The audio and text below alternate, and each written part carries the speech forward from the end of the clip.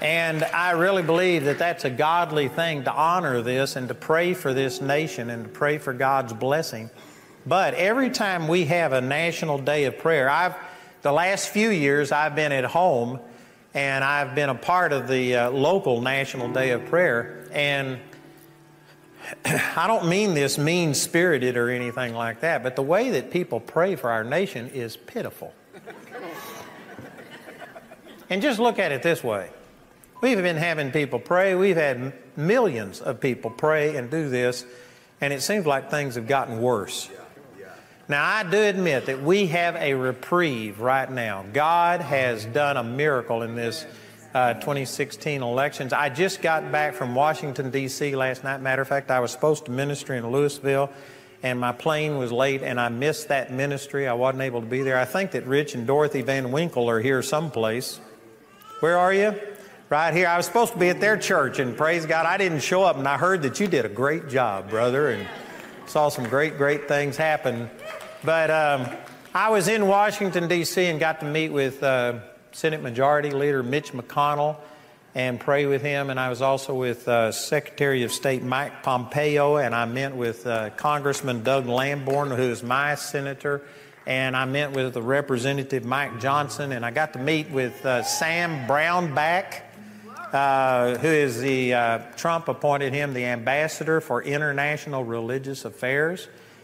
And anyway, it was awesome, but every one of these people said, I'm summarizing, but in a nutshell, that all of the gray area is gone.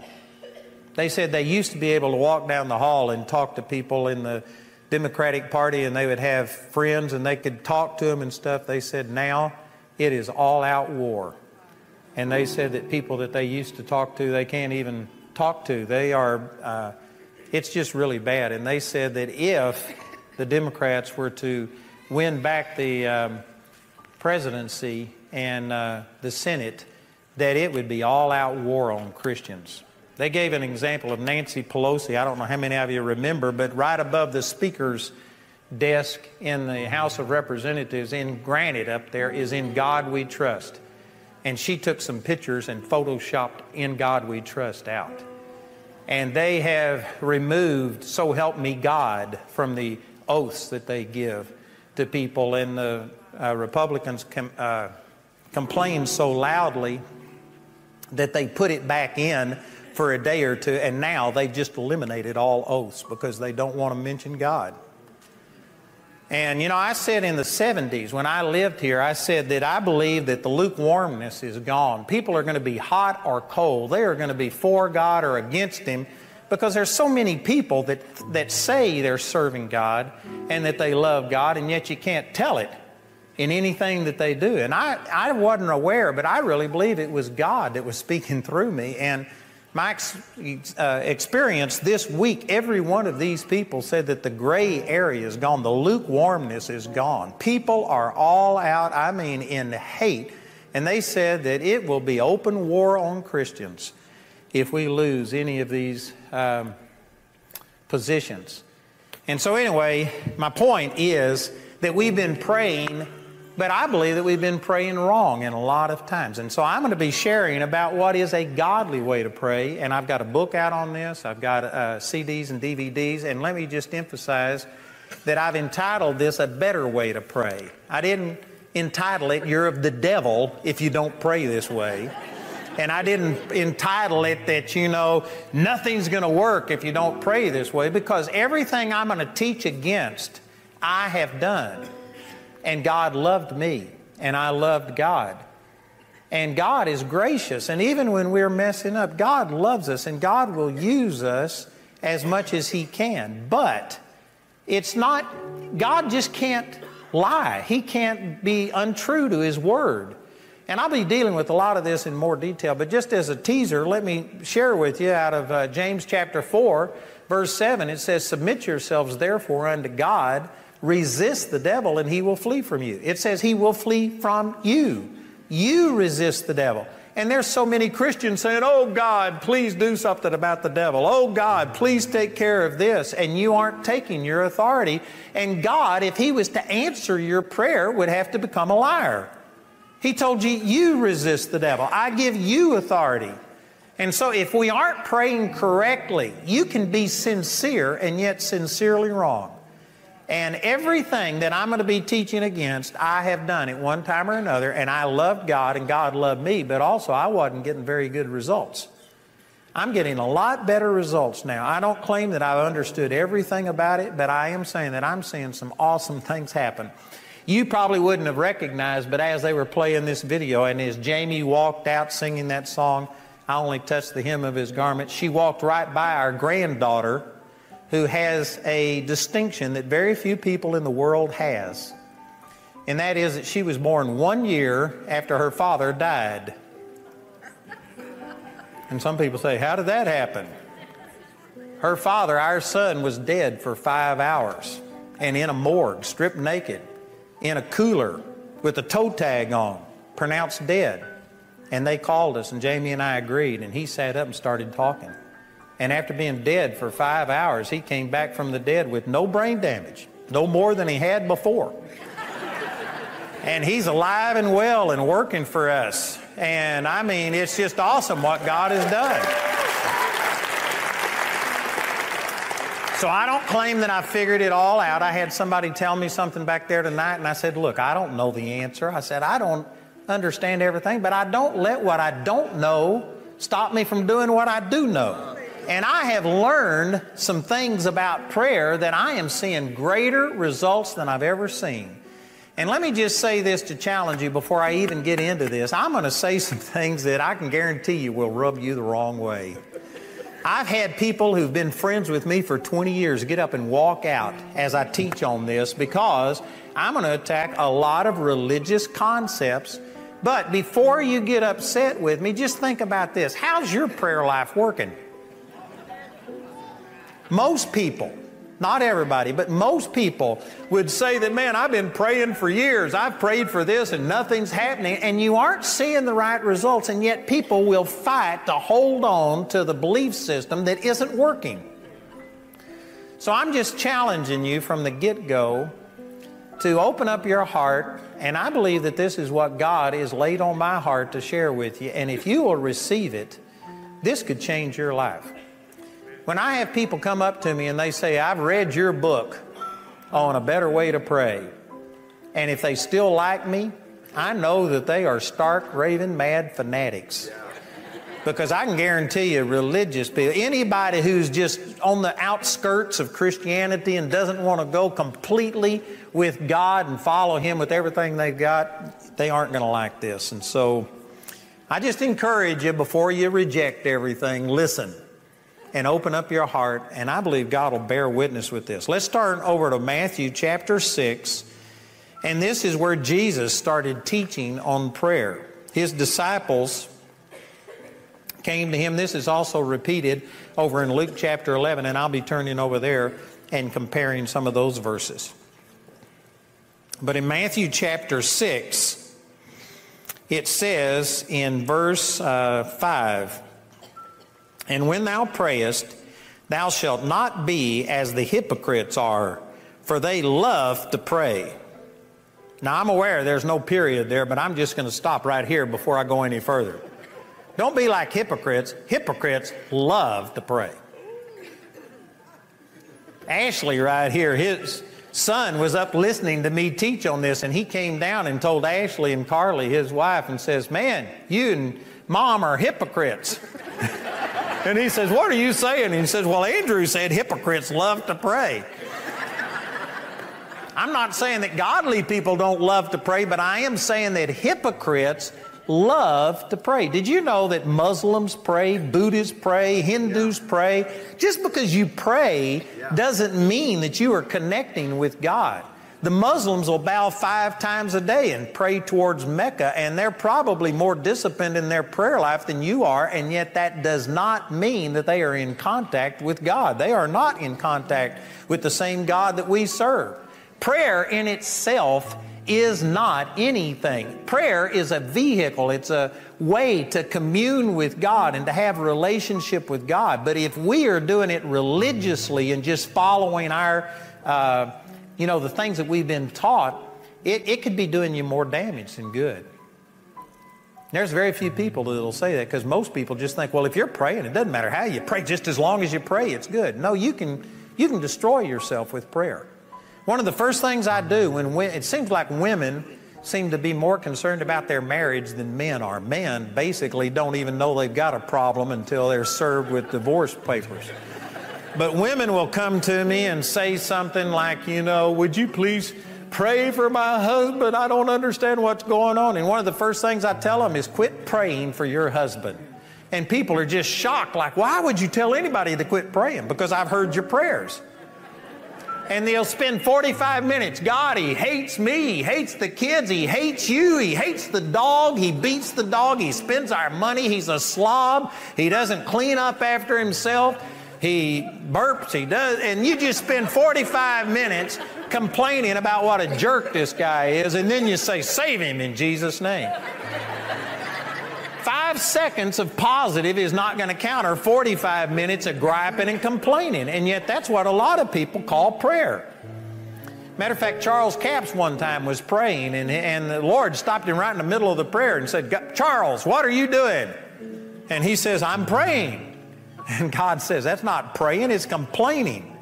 And there's a lot of us that complain, and we go in and, oh God, the doctor said this, and we're crying and telling, oh God, what's going to happen to my children? And that's not prayer. Matter of fact, I'm going to show you right here that prayer isn't to inform poor misinformed God what your need is. It says He knows what you have need of more than you do. Prayer isn't an opportunity for you to just throw up all of your unbelief on God and say all of this junk out of your life. And yet that's what most people call prayer. They think it's not prayer unless they can cry and talk about how bad everything is, and they think that's really good. That's just griping and complaining, and it really solidifies your problem by you repeating it over and over and focusing on it. Jesus said, don't be like hypocrites. They love to pray. Hypocrites love to pray. I had a man come one time. I don't know how many of you were aware of Larry Lee's teaching on Could You Not Tarry 1 Hour, but that was very, very popular in the body of Christ maybe 20 or 30 years ago. And they use the Lord's Prayer right here in Matthew chapter 6 to teach you how to spend an hour in prayer every day. And anyway, there was nothing wrong with the basics of it, but one of the guys from his church came to where I was, and he walked in and he says, so how much time do you spend praying every day? And I thought, that's a strange question. Why would he ask that? And the only reason I could see that he wanted to know was so that he could compare himself with me and hopefully come out better and make himself feel really good. It was for his own ego that he was asking this. And before I could answer it, I was thinking about, how do I answer this? The Lord just spoke to me and He says, how much time did you spend with Jamie yesterday? And I said, well, I spent all day with her.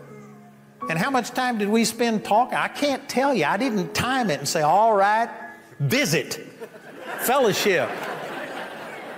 But we spent all day together, and we talked, and we were with each other all day. Matter of fact, one of the reasons that I knew Jamie and the relationship I had with her was different than any other girl I ever dated was I didn't have to impress her. Jamie and I could just sit together, and we didn't even have to talk, and we just enjoyed being together. It didn't have to be something going on all of the time. But see, there's a lot of people that you've got to pray an hour a day. You got to do this, and you got to assume a certain position. I've heard people get up and talk about how you have to build an altar, and how they talk about the colors and put in a little cross and put a prayer bench and do all of this. And again, I'm not saying you can't do that stuff, but that is not prayer as such. That hypocrites love to pray. There's a lot of people that spend huge amounts of time in prayer, and it's not doing you a bit of good, it's destroying you. Thank you for that thunderous silence. But this is how Jesus started off, talking about prayer. Don't be like hypocrites. They love to pray. Amen. Now that I got your attention, he says, they love to pray, standing in the synagogues and in the corners of the streets, that they may be seen of men. Verily I say unto you, they have their reward. In other words, the reason they love to pray is to receive the praises of people, to have people come by and pat them on back and, man, aren't you a godly person? You're so awesome. I remember in the church that I grew up in, these guys that I knew, they would just talk normal, like all the rest of us Texans. But when it came time to pray, "Oh, most heavenly Father, we know that thou art," and they start talking in Elizabethan English.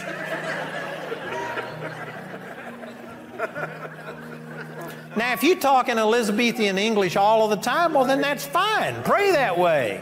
But if you have to change your whole tone and start using these and thous and stuff like this, excuse me, but you're religious at best and a hypocrite probably. God's not like that. What would happen if you came into my office and you sat down and, "Oh, Andrew, we know that thou art somebody special," and you start doing it? I guarantee you, I'd look at you and think something's wrong with you. That's not the way you talk to me. It's not the way you talk to anybody else. And if you talk to God like that, you're religious or a hypocrite or both. Amen. This is when some of my friends got up and walked out. I'm not saying these things to hurt anybody, but I'm just saying that religious people do it so that they can be accepted. I was just praying with Mitch McConnell and Mike Pompeo, and we had some other people there. We had some Baptists and some Church of God and other people, and it was interesting to hear their prayers. The Baptists prayed exactly like the Baptists that I grew up in. The Church of God prayed exactly like that. The Independents prayed another way. We've all got our religious stuff that we've been taught, and I'm telling you, it doesn't amount to anything when it comes to talking to God. I could listen to a person pray and tell you what church you go to. That's religion.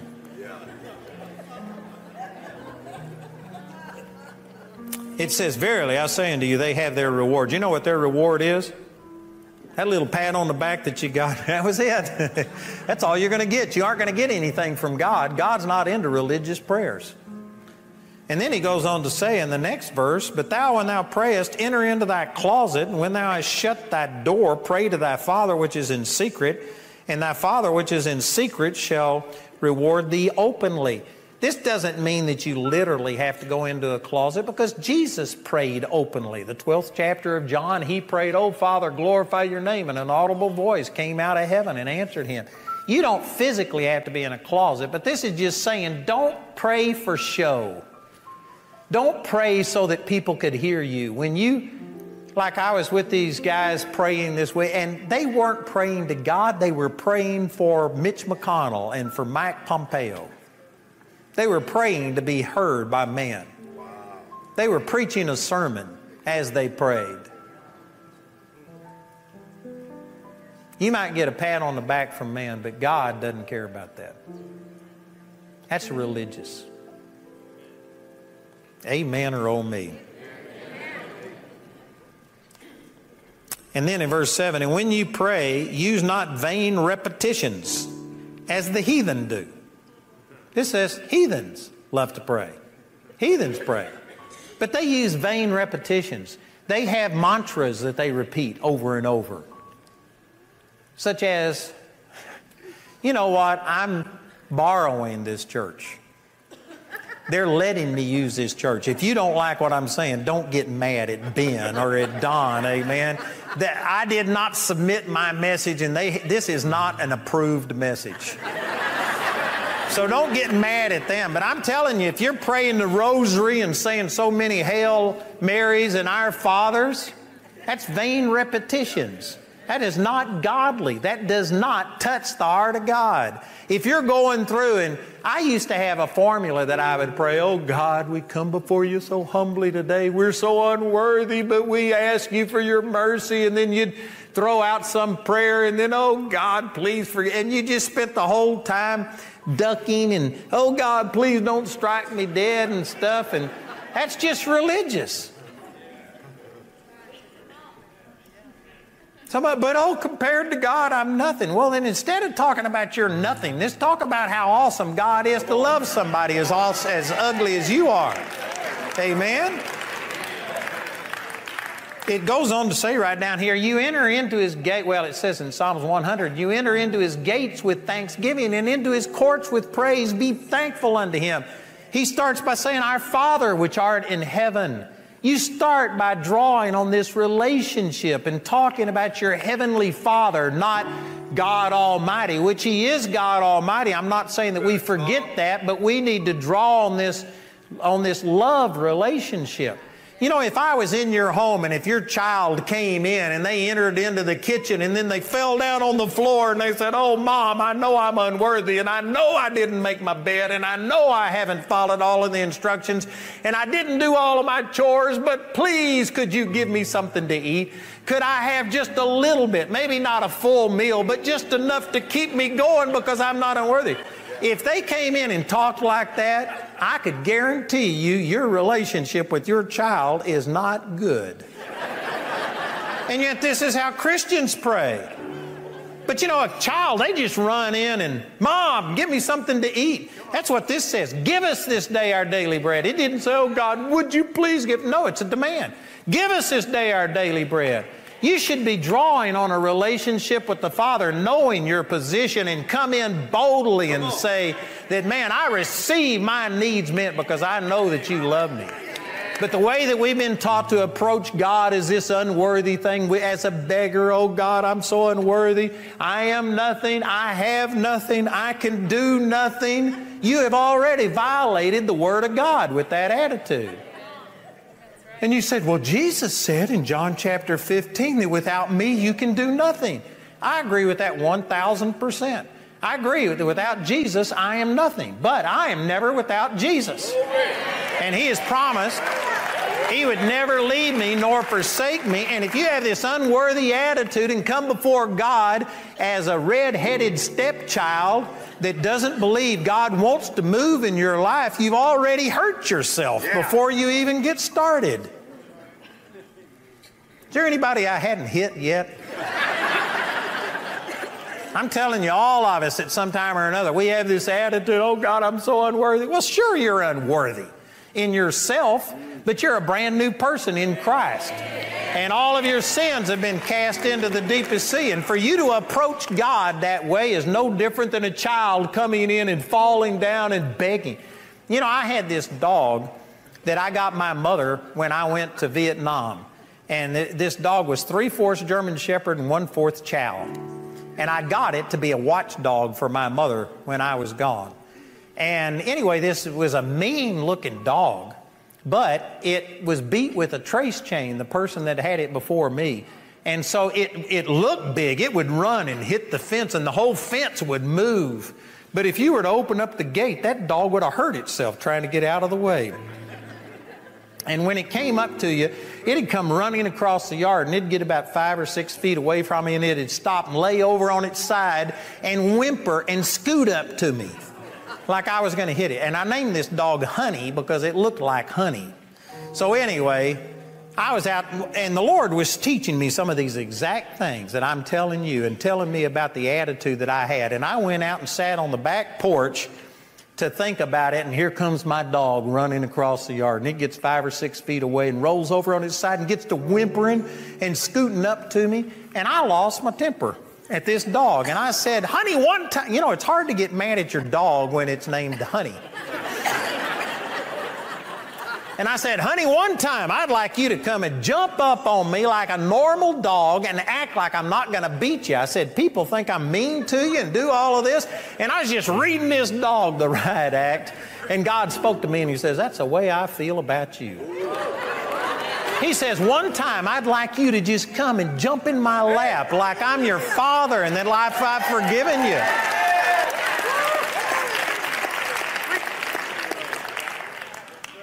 I'm telling you, the way most of us approach God, we destroy our prayer before we even get there. We aren't drawing on the relationship. We aren't standing using our authority.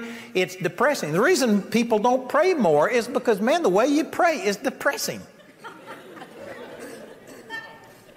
All you do is sit there and talk about what a mess you are and how bad your situation is, and God, I don't deserve anything, and I don't even know why you love me, and then you wonder why you don't enjoy talking to the Lord. You know, when I first got turned on to the Lord, I used to set an alarm clock and pray 2 hours at a time. And the first time I did that, I thought after 5 minutes I must be at least at the 1 hour mark. And I looked at the thing, and I mean, praying for 2 hours, well, it was like pulling teeth. It was so hard. But I did this for months, maybe a year or more. And anyway, one time I prayed from 7 till 9 o'clock in the morning. And one time I was studying the Word and I was praying and God was speaking to me and I was having a wonderful time. And I looked at the clock and it was nearly time for me to go pray. And I just said, Father, I'm sorry, but you know how I feel anyway, so I'm just going to tell you that I start dreading this about 6:45. I said, I dread this prayer time. It seems like it just drags on forever. And I said, I don't mean it bad, but that's just the way I feel. And the Lord spoke to him. He says, don't feel bad. He says, I start dreading it at 6:30.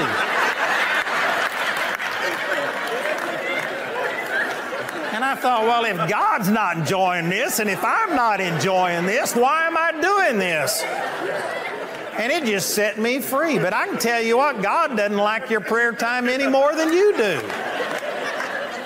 All you do is go in and remind him of what an ogre he is and stuff like this, and you just spew out doubt and unbelief. There's a better way to pray than that. Amen?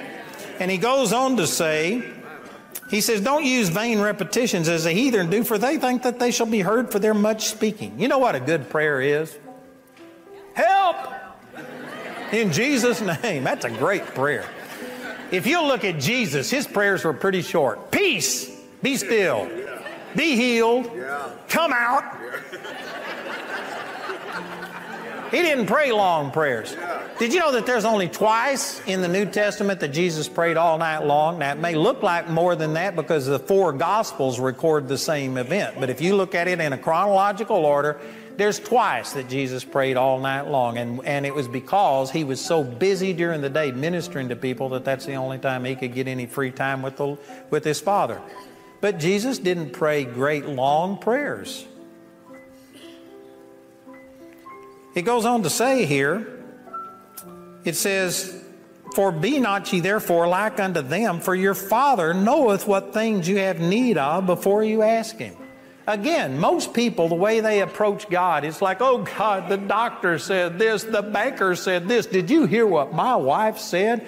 And we spend 15 minutes telling God the situation because he's got millions of people asking for his attention, and you got to tell him that yours is really serious so that it'll get to the top of the pile so that he doesn't neglect you. You got to impress on him how bad it is. And if you could work up a few tears and stuff, that'll really touch his heart and get him to do something. This says that your Father knows what you have need of before you even pray. Prayer is not an opportunity to tell misinformed God about your need. You know, when I understood this, it has changed my prayer life. I started all-night prayer meetings when I lived over here in Arlington, Texas, praying for Dallas, Fort Worth, and I mean, we never lasted past 1 o'clock in the morning. Everybody was gone. So I'd eventually go home, but our whole thing was, oh God, look how bad things are, and I just talk about how bad as if God didn't know. And I actually heard myself. I said this one time over here in Arlington, Texas. I was praying and I said, God, if you love Dallas, Fort Worth half as much as I do, you would send a revival. And as soon as I said that, I thought, something's wrong with this picture. I'm claiming that I love these people more than God does. And I had to beg God and get God motivated. God wants to bless you more than you want to be blessed. God wants to send revival more than you want revival. Matter of fact, if you want revival, it's because God has already touched your heart. I'm telling you, brothers and sisters, the way we pray begging God like, God, I don't know why you aren't disposed to do this, but for whatever reason, I'm just begging you to change. You aren't trying to get God to change. You don't need to beg God for anything. Say it. Come on. Matter of fact, let me turn over to, let's see. Let's turn over to Mark chapter 11. Let me show you this same passage in Luke chapter 11. Jesus taught this exact same thing. Right after those verses that I read is when he started in Matthew chapter 6 saying, pray this way, our Father which art in heaven, hallowed be thy name. And I could spend a lot of time teaching on that, but I want to skip over here to Mark chapter 11. This is the exact same thing that he taught. It's just recorded in a different gospel. In verse 2, he said unto them, when you pray, say, our Father which art in heaven, hallowed be thy name, thy kingdom come, thy will be done, as in heaven, so in earth. Give us this day our daily bread, and forgive us our sins, as we also forgive everyone that is indebted to us. And lead us not into temptation, but deliver us from evil. And then in verse 5, he says, and he said unto them, which of you shall have a friend, and shall go unto him at midnight, and say unto him, friend, lend me 3 loaves, for a friend of mine is in his journey is come to me, and I have nothing to set before him. And he from within shall answer and say, trouble me not, the door is now shut, and my children are with me in bed, I cannot rise and give thee. I say unto you, though he will not rise and give him because he is his friend, yet because of his importunity he will rise and give him as many as he needeth. And I could spend a lot more time on this, but as a whole, the way that this has been interpreted and taught is that God is not disposed to answer your prayers. There is a resistance on God's part, and you've got to just badger him. You've got to stay after God. And if he won't listen to you, then call the church prayer team and get 100 people to put pressure on him. And if that doesn't work, go on the internet and get 1,000 people. And finally, we'll put so much pressure on God that we just lay hold of God and twist his arm until the miracle comes out. You got to force God. It's your importunity that makes God do things. That's the opposite of what this is saying. Here's what he's saying. How many of you have a friend that if somebody came to your house and if you didn't have anything to feed them, and if there weren't 24-hour-a-day, 7-Elevens and things like this, today it's a different situation for us than it was then. But if you had a need, somebody came to your house late at night, and if you couldn't meet it, how many of you have a friend that if you went over and said, could I please have something to help my friend? How many of you have a friend that would say, no, I'm in bed, leave me alone, I don't want to help you? How many of you have friends like that? Here's one hand. Let me just suggest that that person's not a friend. They might be an acquaintance, but what he's doing, he's saying, look, people treat you better than this. If you went to a friend, I can guarantee you, I could go to any of these people here that I consider to be my friends, and if I had a need, these people would do things for me. They would help me. If you have a friend's not going to tell you, I'm in bed, leave me alone, don't bother me. Jesus is saying, if people treat you better than this, why do you think that you have to beg God and plead with God and make God do it? And to prove to you that's his point, read the rest of it. Read it in context. If you take a scripture out of context, if you take the text out of context, all you have left is con. Amen. Look at the rest of it right here. It says in verse 9, and I say unto you, ask, and it shall be given you. Seek, and you shall find. Knock, and it shall be opened unto you. For everyone that asketh receiveth, and he that seeketh findeth, and to him that knocketh it shall be opened. If a son shall ask bread of any of you that is a father, will he give him a stone? See, he's continuing the comparison. Actually, it's a contrast, not a comparison. He's saying people treat you better than this. Why do you think your heavenly Father who died for you would treat you worse than a human being who's a fallen person and has problems and stuff? Why do you put more confidence in friends than you do in God? What would happen if you went to your friend and asked them for help the way that you go to God and ask him for help? What if you went to your friend and said, I'm not the best friend, and I've done this wrong, and I've talked about you, and if you just mention all of the sorry things that you've done, and I'm no good, but I'm in desperate need. Oh, please help me. And you go to begging. They might help you once or twice, but you know what? They aren't going to want to help you very much. When they'll see you coming, they'll want to go the other direction. Because all you do is just gripe and complain. I'm preaching better than you're listening.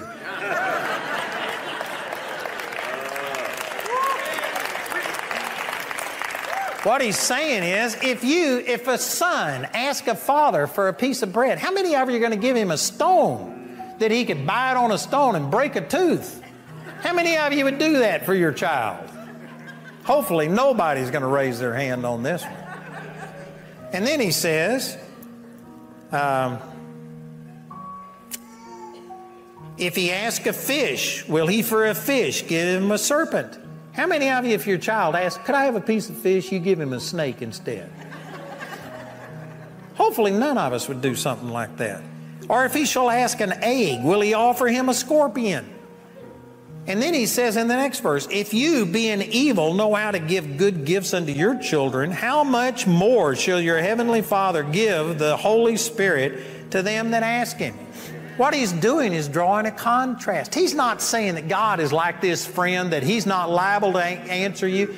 God is not like this with his arms folded saying, you aren't worthy. I don't want to bless you. You sorry thing. What makes you think I would answer your prayer? You better grovel in the dirt a little bit more. You better fast and pray more. You better deny yourself. You got to do something. Penance. Make a bargain. Promise that you'll go to church the rest of the year, not miss a single thing if I'll answer this prayer. See, God's not like that. God's got his arms open. He's trying to bless you. He's already, the scripture says in Ephesians chapter 1 verse 3, that he's already blessed us with all spiritual blessings. I'm going to deal with this more as I go through this series, but the truth is, everything you're asking for, God's already done. I've got a book entitled, You've Already Got It.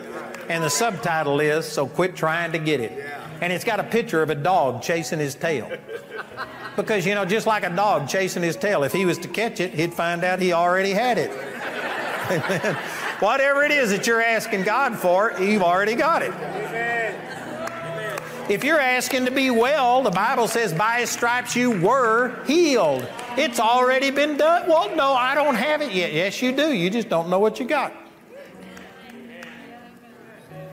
I'll teach on that more and explain it more. But the truth is, God is wanting to give to you. He's already supplied everything. You don't have to get God to bless you. I couldn't tell you how many times I've had people around me, I've heard them pray, oh, God, just bless me. You're already blessed with all spiritual blessings. Oh, God, make me righteous. The Bible says in Ephesians 4:24, you were created in righteousness and true holiness. You're already righteous and holy. Oh, God, just give... I've had people come up and say, God, just give me joy. I need joy. When the Bible says that you had the fruit of the Spirit is love, joy, peace, long-suffering, joy, all of these things. And it says, if you believe, you rejoice with joy unspeakable and full of glory. You don't need God to give you joy. He's already given you joy. You need to start drawing out by faith what God has already placed on the inside of you. The way we approach God, we approach him as if we have nothing, can do nothing, but oh God, you can do all things. You've already destroyed your prayer the moment you approach him that way, because you aren't standing in what the Word of God says. The Word of God says you're blessed with all spiritual blessings. You are the head and not the tail. You are in heavenly places. Satan is under your feet and on. And yet we don't approach him based on what he says. We approach him based on how I feel, what my circumstances say, which is unbelief. And you are speaking forth that stuff, and you are doing more damage than you are good. I'll say this, I'm leaving in a few days.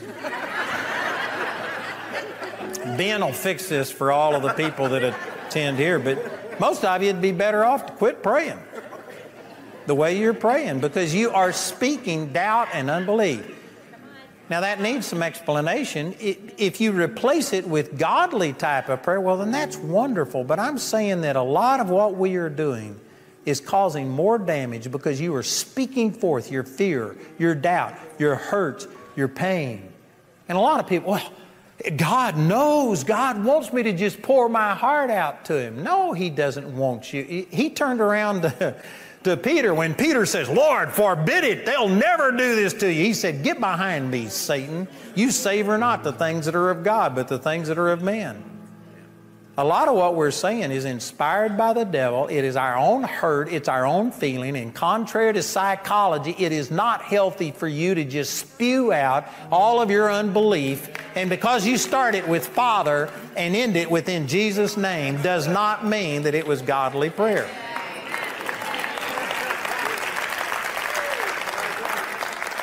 I know some of you feel like, man, you're pulling the rug out from under me. Before we can build a good foundation, you got to jackhammer and take out all of the wrong stuff. So I am going to get into some godly things about prayer. But first of all, I'm just countering some of these religious traditions. Look over in the 18th chapter of Luke.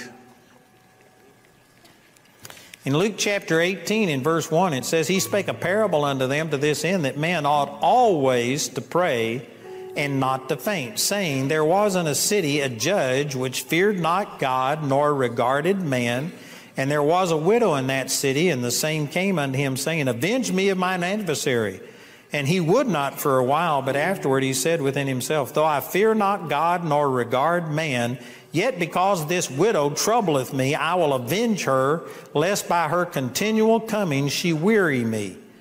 And people take this to say that's the way that God is. We got to just wear Him out. We got to refuse to take no for an answer. You lay hold of God, lay hold of the horns of the altar, and shake it until God comes out.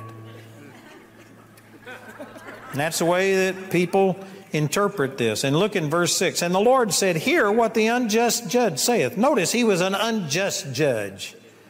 God's not comparing Himself to an unjust judge. This is a contrast. It's not a comparison. Verse 7, And shall not God avenge His own elect, which cry day and night unto Him, though He, not speaking of He, God, but He, the unjust judge, bear along with them. It's a contrast, not a comparison. God is not an unjust judge. You don't have to beg and plead. Amen. He is a just judge. When you come before Him, He wants to move in your behalf. This is not saying that God is like this unjust judge, but it's saying that you expect better treatment from an ungodly person.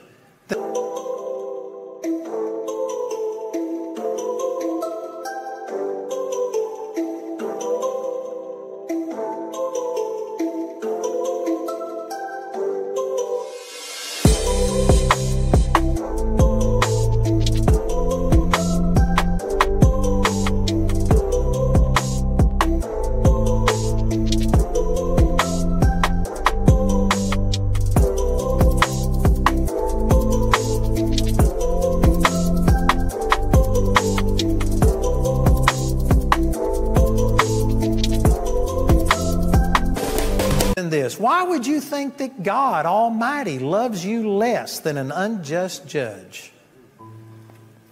And then He says, Shall not God avenge His own elect, which cry day and night unto Him, though He, this unjust judge, bear along with them? I tell you that He will avenge them speedily. That's God's attitude. Nevertheless, when the Son of Man cometh, shall He find faith on the earth?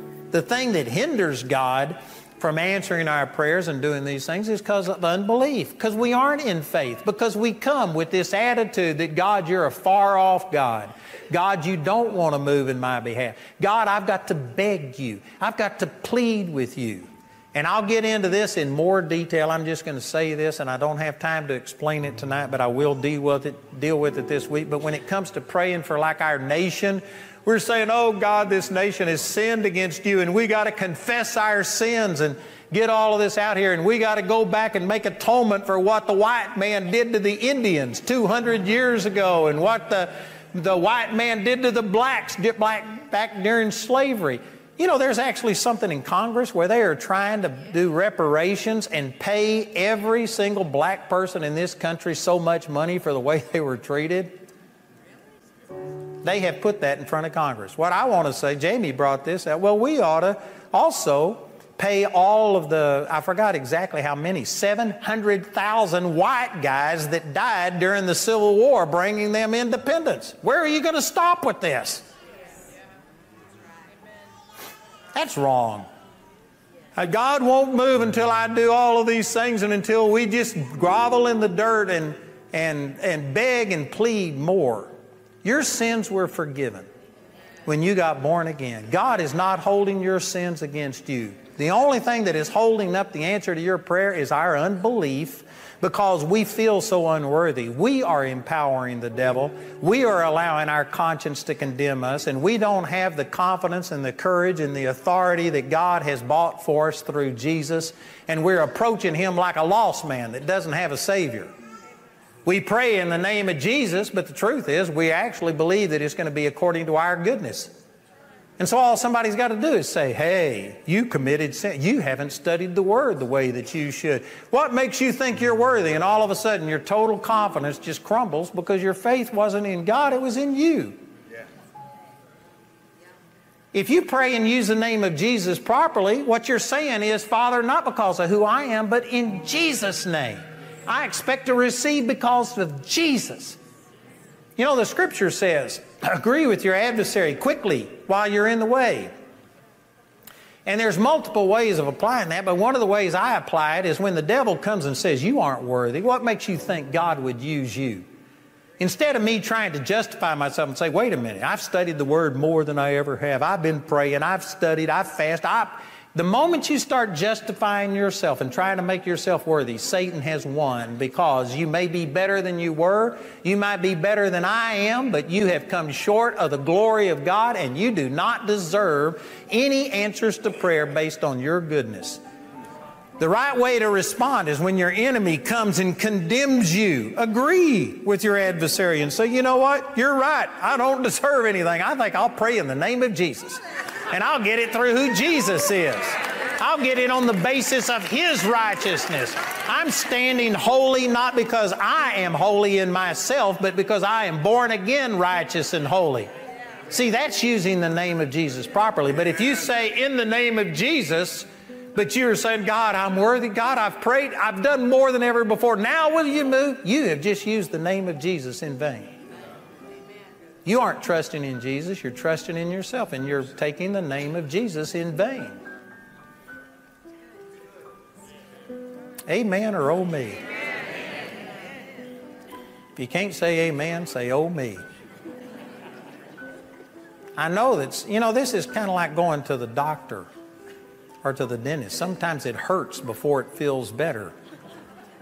But we've got, I think that prayer is probably the worst used thing in the body of Christ. But people basically just say, pray. As long, just however you pray. It doesn't matter, just pray. Pray. That's wrong. There's right and wrong praying. And I tell you, the way most of us are praying is actually loosing the devil by us focusing on the bad, condemning ourselves, speaking about our unworthiness instead of our Savior who loves us in spite of our unworthiness. There's death and life in the power of the tongue, Proverbs 18:21. And if you are speaking wrong things, you are releasing death and not life. And I'm telling you, that's wrong praying. There's a better way to pray. Like I said at the very beginning, everything I've taught against tonight, I have done. And yet God loved me, and I loved God, and God did not hate me, and God didn't reject me, but I get a lot better results now that I've learned a better way to pray than what I used to. I'm not saying that you're of the devil. I'm not saying that God hates you, but I am saying that many of us are praying totally wrong, and you're going to get totally wrong results if you're praying wrong. So as we celebrate a day, a national day of prayer, we don't need to come before God talking about how unworthy we are. Now, I think it's good that we acknowledge that, Father, we do not deserve your blessings in this nation. God gave us a godly nation.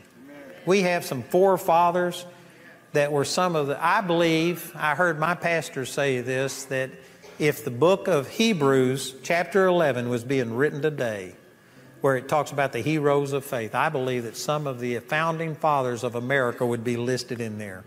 They are some of the most godly people. God gave us a godly nation, a godly heritage, and we are so far from it that in the Senate recently, in the last month or so, they took a Born Alive Abortion Survivors Protection Act, where if a child survived an abortion and was perfectly healthy outside of the mother's womb, that the doctor could kill it.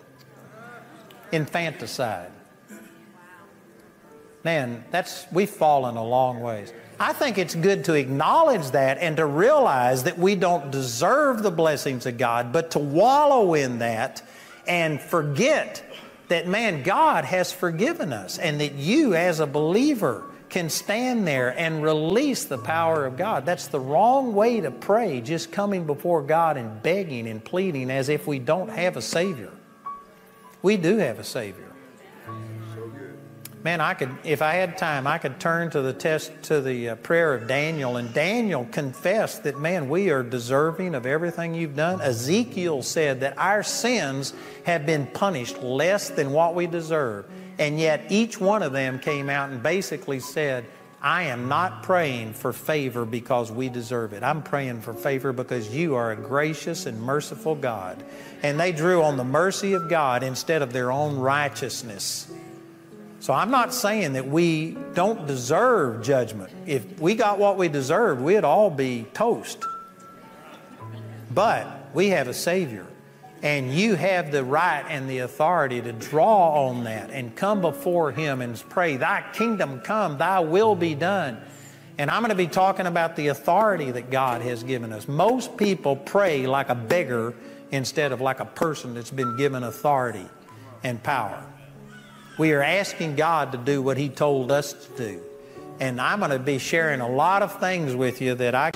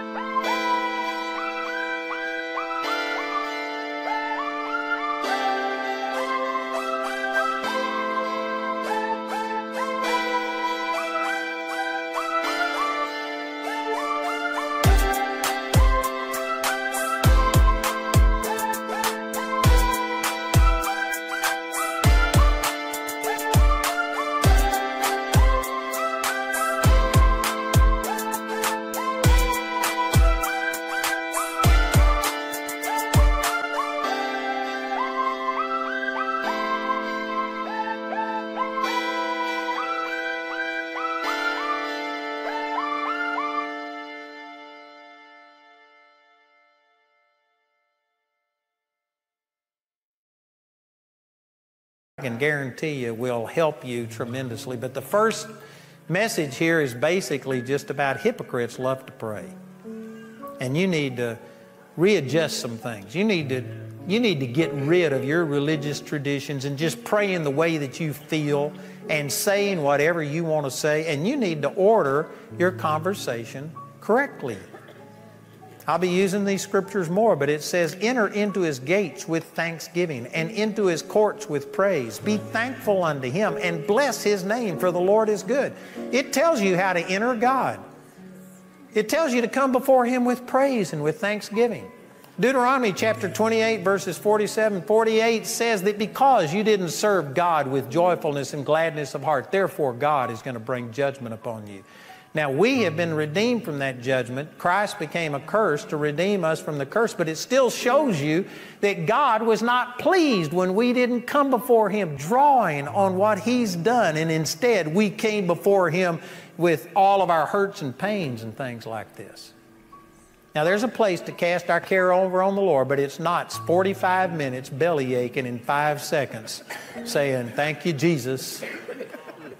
Man, it should be the opposite. God, I've got some serious problems. The doctor told me I'm going to die, but praise God, if I die, I get to spend eternity with you in heaven. Amen. We sing the song, when we all get to heaven, and then the doctor tells you you're going there and you cry. Something's wrong with this picture. Somewhere you're a hypocrite. I hope I'm not too subtle. I'm not saying these things because I'm mad at anybody. I'm just, I've only got a limited amount of time, and I'm just trying to get my point across.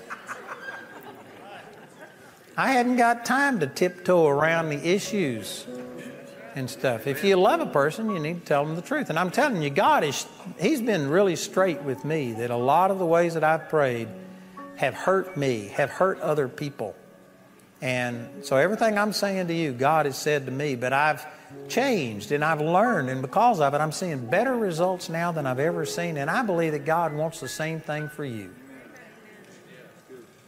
And I'm telling you, if you'll follow these things, this could transform your life. I've seen the dead raised, blind eyes open, deaf ears open. I've seen miracle upon miracle. I've seen financial provision. I've learned how to cast my care over on the Lord. I don't worry about stuff. I'm not stressed out. We got 650 employees, which Paul gets stressed out. That's what I hired him for. When I hired him, he says, what are you going to pay? And I said, that's your first worry. Amen. I don't worry about stuff. I've learned how to cast my care over on the Lord, and you can do it. I'm not saying I've arrived, but I've left. And I'm telling you, I'm seeing results, and I'm telling you, I'm seeing results, and I'm telling you, I'm seeing results, and I'm telling you, I'm seeing results, and I'm telling you, I'm seeing results, and I'm telling you, I'm seeing results, and